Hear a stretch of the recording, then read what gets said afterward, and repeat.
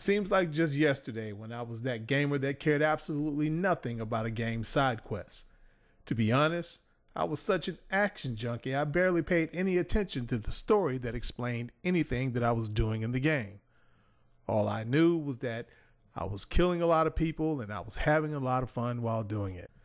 Over the years, I've done second playthroughs of games and was astounded at how much of the game I missed during the first playthrough. In fact, when I played the original Mass Effect in 2007, I did none of the side missions. I did none of the missions for my crew because I assumed they were going to be boring. Fast forward today, we all know just how wrong that was. But at some point during the last 10 years, I've not only developed into a gamer with a great appreciation for a great story, I've also developed a great love for all kinds of exploration. Whether it be the interior space of a ship, the inside of a building, or exploring a planet, I simply love exploration. But recently it seems like there are a high number of gamers who believe that if there's content in a game that's worthy of seeing, that content should be spoon-fed to the player. In other words, if there's some incredible monument or incredible sighting in the game, it shouldn't be hidden away on what appears to be some desolate planet, and you can only run into it by chance through exploration. But Bethesda is a studio that rewards exploration. If you want to mainline the game, you can do that if you want to, but just understand that there will be an abundant amount of content that you will miss. This is why it's strange to hear people complaining about the 1,000 planets that's supposed to be in the game. Todd Howard made it perfectly clear that there will be a number of planets that will be story oriented, and if you want to, you can stick within those planets if that's what your desire is. If you want to explore, there will be lots of planets for you to explore. He even stated that there will be scanners so that you can scan planets to see if there's anything on that planet of interest to you. If not, you can just keep it moving.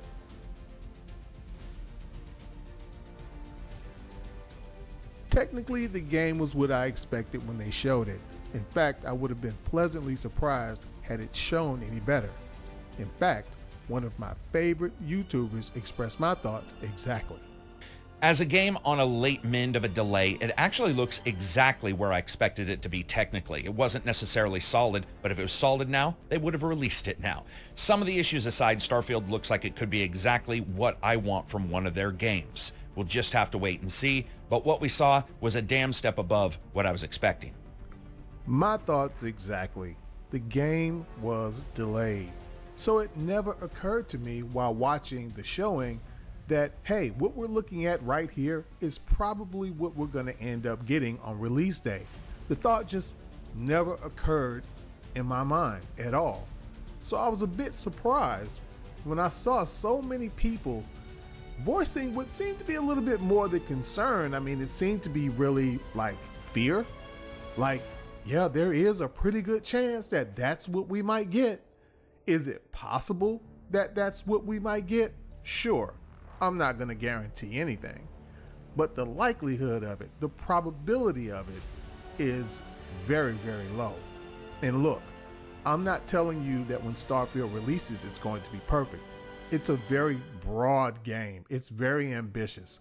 Of course, it's going to need some patches, but what we saw in the showing probably is not up to the quality that we're going to get when it releases.